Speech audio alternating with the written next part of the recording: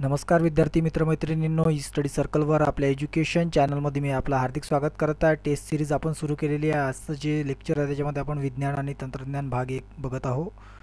तरी आपण शेवटपर्यंत बघावं आणि जर आपण नवीन यूजर असाल तर खाली रेड कलरचं बटन आहे त्याला क्लिक करून आपण चॅनलला सबस्क्राइब करावं, म्हणजे तुम्हाला सर्व टेस्ट सिरीज, नवीन जॉबचे नोटिफिकेशन, चालू घडामोडी सर्व तुम्हाला रेग्युलरली अपडेट मिळत राहील। तरी आता वेळ न घालवता आपण या सेशनकडे वळूया। याच्यामध्ये जो पहिला मुद्दा आपण घेतलेला आहे त्याच्यामध्ये भारतीय अणुऊर्जा आयोग याची जी स्थापना आहे हे केव्हा करण्यात आली आहे? भारतीय अणुऊर्जा आयोग। तर अणुऊर्जेच्या दृष्टीने जे आहे ऊर्जा निर्मितीमध्ये अणुऊर्जा ही महत्त्वाचा रोल आता जी आहे अणुऊर्जेचा महत्त्वाचा रोल, आणि याची जी स्थापना करण्यात आली ही कधी करण्यात आली? 10 ऑगस्ट 1948। कारण जी आहे बाकीचं म्हटलं डिझेल, पेट्रोल किंवा दगडी कोळसा हे लिमिटेड स्रोत आहे, म्हणून जे की आहे फ्युचर ऑफ अणुऊर्जा आणि सौर ऊर्जा हे अनलिमिटेड आपल्याला उपलब्ध होऊ शकते। तर अणुऊर्जा आयोगाची स्थापना केली भारताने कधी केली? 10 ऑगस्ट 1948। आयोगाचे पहिले अध्यक्ष कोण होते? डॉक्टर होमी भाभा। डॉक्टर होमी भाभा यांनी जो आहे पाया रचला कशाचा? अणुऊर्जेचा भारतामध्ये। आयोगाचे पहिले अध्यक्ष doctor Homi Bhabha. Note down करा, सर्व महत्त्वाचे। 1956 मध्ये या विभागाने अणुऊर्जेवर चालणारी जी आहे भारताची पहिली अणुभट्टी कुठली होती? पहिली अणुभट्टी भारताची, हे सुद्धा नोट डाऊन करा, अप्सरा ही कार्यान्वित केली। कधी केली? 1956 मध्ये केली। कोणी केली? जे भारतीय अणुऊर्जा आयोग आहे त्याने केली। त्याची स्थापना 10 ऑगस्ट 1948 रोजी, आणि पहिले अध्यक्ष डॉक्टर होमी भाभा। अप्सरा ही कार्यान्वित केली 1956 मध्ये। ही कशावरती चालते? अप्सरा अणुऊर्जेवर चालते। ओके। 1969 मध्ये मुंबईजवळ जे तारापूर अणुविद्युत आहे तिथं अणुशक्ती केंद्राची स्थापना केली। 1969 मध्ये मुंबईजवळ जे तारापूर आहे तिथं अणुशक्ती केंद्राची जी स्थापना करण्यात आली। तर हे सुद्धा नोट डाऊन करा। अप्सरा ही पहिली अणुभट्टी, त्याच्यानंतर तारापूर इथं अणुशक्ती केंद्राची स्थापना 1969, आणि अप्सरा जी होती त्याची निर्मिती कधी केली? 1956 मध्ये ही कार्यान्वित केली, सुरुवात केली। त्याच्यानंतर कोणता दिवस हा विज्ञान दिवस म्हणून साजरा केला जातो? कोणता दिवस आहे जो विज्ञान दिवस म्हणून साजरा केला जातो? भारतामध्ये जर पाहिलं तर 28 फेब्रुवारी हा जो दिवस आहे विज्ञान दिवस। भारतात दरवर्षी 28 फेब्रुवारी जो आहे राष्ट्रीय विज्ञान दिवस चंद्रशेखर वेंकटरामन यांच्या सन्मानार्थ साजरा केला जातो। पहिला जो यांनी शोध लावला होता याच दिवशी लावला होता, म्हणून हा जो दिवस आहे तो म्हणजे आपण व्यंकटरमण यांच्या सन्मानार्थ हा साजरा केला जातो। कुठला? 28 फेब्रुवारी। कुठला दिवस? विज्ञान दिवस भारतात केला जातो। आणि जगाचा जर विचार केला तर जी युनेस्को म्हणा, ओके, तर हे जे पूर्ण जग जे साजरं करते ते 10 नोव्हेंबरला विश्व विज्ञान दिवस, आणि ह्याची जी सुरुवात झालेली आहे ती 2001 पासूनची सुरुवात झाली आहे। त्याच्यानंतर थोरियमचा विद्युत निर्मितीसाठी उपयोग करण्याकरिता जे आहे तामिळनाडू येथे कल्पकम येथे रिॲक्टर सेंटर सुद्धा सुरू केलेलं आहे। त्याच्यानंतर थोरियमचं जे आहे विद्युत निर्मितीसाठी उपयोग होतो थोरियम, ओके। त्याचप्रमाणे जे पाणी असतं त्याला जाळ पाणी किंवा त्याची जे हे राहतं ते आपण म्हणतो त्याला जे वॉटर यूज करतो हेवी वॉटर त्यासाठी लागतं। थोरियमचं जे की विद्युत निर्मितीसाठी उपयोग केला जातो, आणि त्याच्याकरिता जे आहे तामिळनाडू येथे कल्पकम येथे रिॲक्टर सेंटर हे सुरू करण्यात आलं थोरियमचं, ओके। कल्पकम येथे सुरू करण्यात आलं तामिळनाडूमधलं। त्याच्यानंतर ध्रुव अणुभट्टी ही कुठं सुरू करण्यात आली? ध्रुव अणुभट्टी जी सुरू करण्यात आली कुठली आहे? ही एक अप्सरा पाहिली आपण। त्याच्यानंतर आता ही ध्रुव जी करण्यात आली ती मुंबईजवळ तुर्भे तुम्ही ऐकलं असेल, ओके। इथं ही अणुभट्टी सुरू करण्यात आली, ध्रुव अणुभट्टी तुर्भे हे सुद्धा अणुविद्युत केंद्र आहे। संपूर्ण भारतीय बनावटीची ही जी आहे अणुभट्टी हिचं जे निर्माण झालं ते 1985 मध्ये हिचं निर्माण झालं। युरेनियम धातूचा ही जी भट्टी आहे इंधन म्हणून वापर करते। कुठली भट्टी?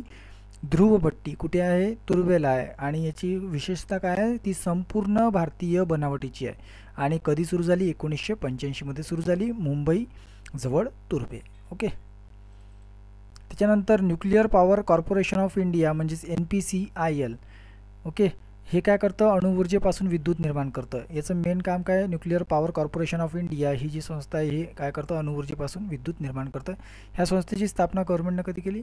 1987 मध्ये। नोट डाऊन करून ठेवा, डायरेक्टली विचारू शकतात। न्यूक्लिअर पॉवर कॉर्पोरेशन ऑफ इंडियाची स्थापना कशासाठी केली आणि हे कशासाठी म्हणजे काय काम करतं? तर अणुऊर्जेपासून हे विद्युत निर्माण करतं, याची स्थापना 1987 ला झाली। त्याच्यानंतर भारतानं पहिली अणुचाचणी ही केव्हा केली? सर्वप्रथम भारतानं अणुचाचणी केव्हा केली? 18 मे 1974 मध्ये पहिली अणुचाचणी केली भारतानं पोखरण राजस्थान, आणि दुसरी अणुचाचणी केली भारतानं 11 मे 1998 मध्ये पोखरण राजस्थान. पोखरण राजस्थान हे जो ठिकाण आहे इथे जे आहे पाणी नाही आहे आणि आजूबाजूला लोकवस्ती सुद्धा नाही आहे, म्हणून हे पोखरण जे ठिकाण आहे ते निवडण्यात आलं होतं. 18 मे 1974 मध्ये पहिली अणुचाचणी आणि दुसरी अणुचाचणी जी 11 मे 1998 मध्ये.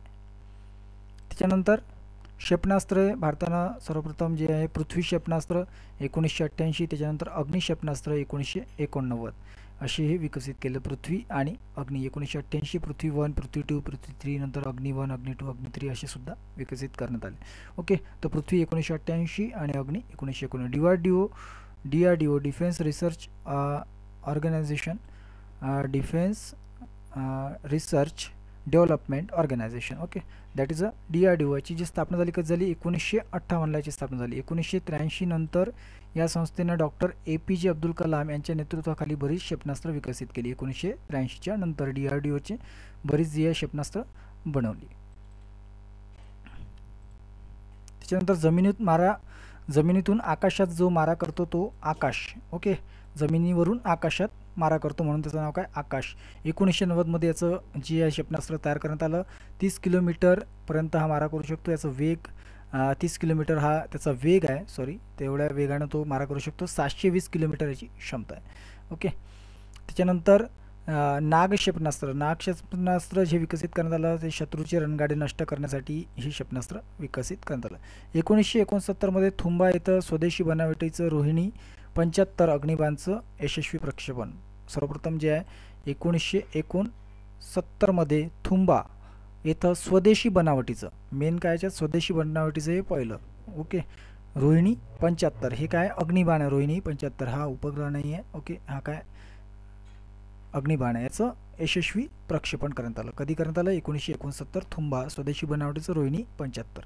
त्याच्यानंतर 1975 मध्ये सोव्हिएत युनियन म्हणजे आताचं रशियाच्या मदतीनं पहिला भारतीय उपग्रह कुठला? आर्यभट्ट. आर्यभट्ट हा पहिला भारतीय उपग्रह आहे आणि हा कोणाच्या मदतीनं जो आहे प्रक्षेपित करण्यात आला? तर सोव्हिएत युनियननं याच्यामध्ये आपल्याला हेल्प केलेली आहे. कशामध्ये? आर्यभट्ट 1975 मध्ये. ओके, त्याच्यानंतर इस्रोची जे लॉंग फॉर्म आहे ते काय? Indian space research organisation. अवकाश संशोधन संस्था ही अवकाशासंदर्भात जे की संशोधन असेल, ब्रह्मांड जे की आहे अवकाश आहे त्याच्याबद्दल संशोधन करायचं काम करतं. 15 ऑगस्ट 1969 मध्ये याची स्थापना झाली इस्रोची. 15 ऑगस्टमध्ये. मुख्यालय आहे याचं बंगळुरूला आणि अवकाश तळ जे आहे म्हणजे जिथून लॉन्चिंग होतात सॅटेलाईट, ओके, तर ते आहे श्रीहरिकोटा. ओके, अवकाश तळ श्रीहरिकोटा, मुख्यालय बंगळुरू. 15 ऑगस्ट 1969. अवकाश संशोधनाचं कार्य करते. याचं लॉंग फॉर्म काय?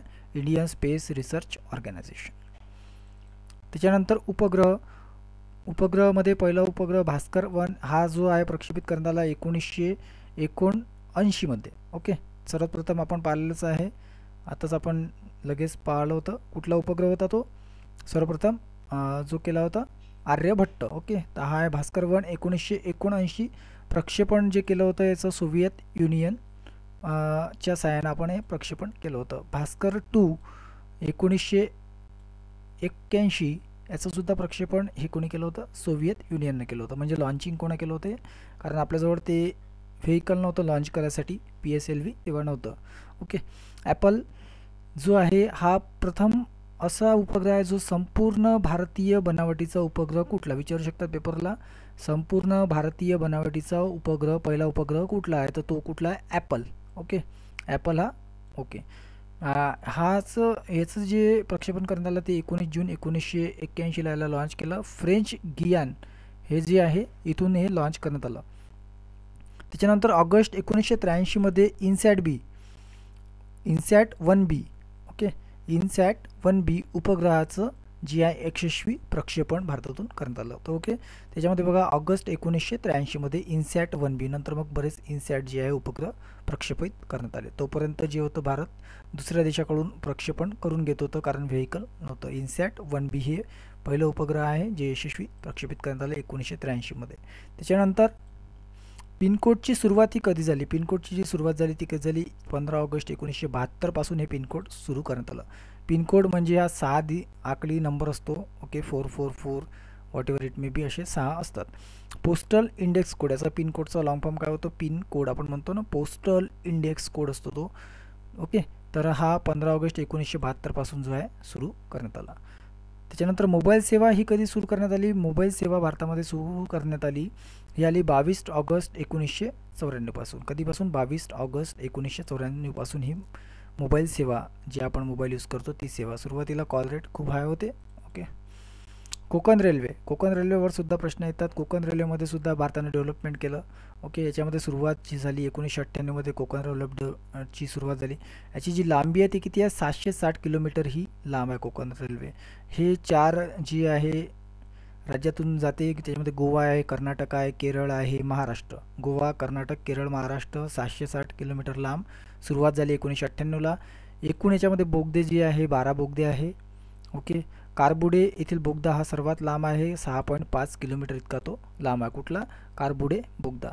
179 मोठे, त्याचप्रमाणे 1819 छोटे पूल ह्या मार्गावरती येतात. ओके, होनावर जवळ जी आहे शरावती नदीवर सर्वात मोठा पूल आहे. त्याची जी लांबी आहे ती किती आहे? 2065.8 मीटर इतकी त्याची लांबी आहे. रत्नागिरीजवळ पनवल नदीवर 64 मीटर उंच हा सर्वात मोठा पूल जो आहे, सर्वात उंच पूल हा कोकण रेल्वेमध्ये रत्नागिरीजवळ पनवल जी नदी आहे त्याच्यावरती 64 मीटर उंच पूल आहे. सर्वात मोठा जर पूल पाहिला लांबीने ते किती आहे? 2065.8 मीटर इतका होनावर जवळ शरावती नदीवर आहे.